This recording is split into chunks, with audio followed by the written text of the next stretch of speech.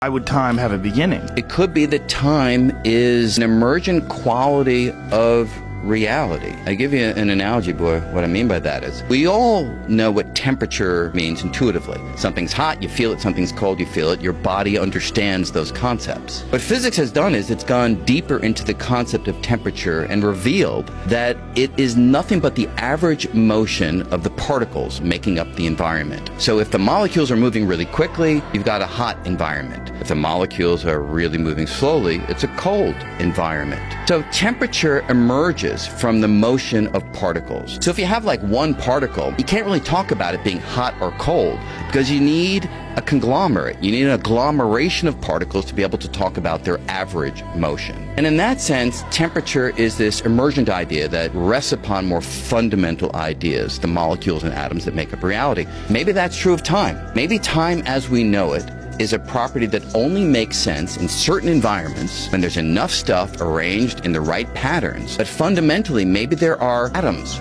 or molecules of time, which when not arranged in the form that we are familiar with, don't yield time as we know it. Time itself may be a quality of the world that exists here in this environment, but doesn't even apply in other environments that are configured radically differently. That's a heavy one. Yeah.